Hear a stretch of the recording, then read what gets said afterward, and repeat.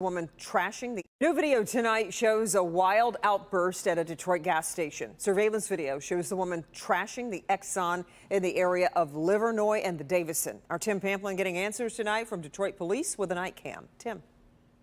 We're at the Exxon gas station, Livernois and Davison, Detroit's west side, recently renovated, brand spanking new, built from the ground up.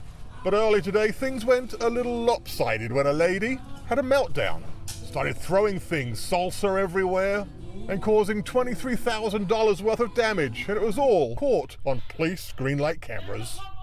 She has poured antifreeze all over. She's just destroying the store.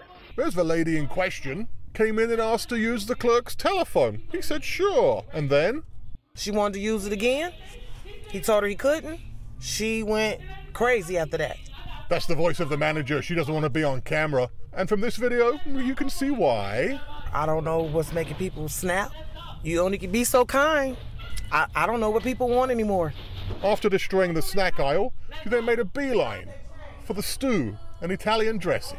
Check it out. She even grabs a can of Spam, rips the top off, throws it at the clerk. I am lost for words. This is like embarrassing. While this is going down, the clerk frantically calls 911. Like we say, he's a green light member.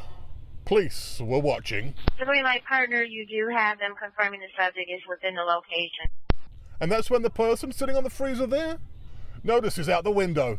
Detroit police pulling up on the scene. Oh my God. That doesn't seem to faze our girl here. Dumps a bottle of antifreeze and states the obvious. I'm gonna jail. Yes, she is going to jail. The manager tells me she sees far too much of this. You have to get it together. Temper tantrums are not going to get you anywhere. Because that was a whole temper tantrum. Where this temper tantrum did get her? Well, to the Detroit lockup, where she sits at this hour. That is the scene on the west side with the night cam. Tim Pamplin, Local 4.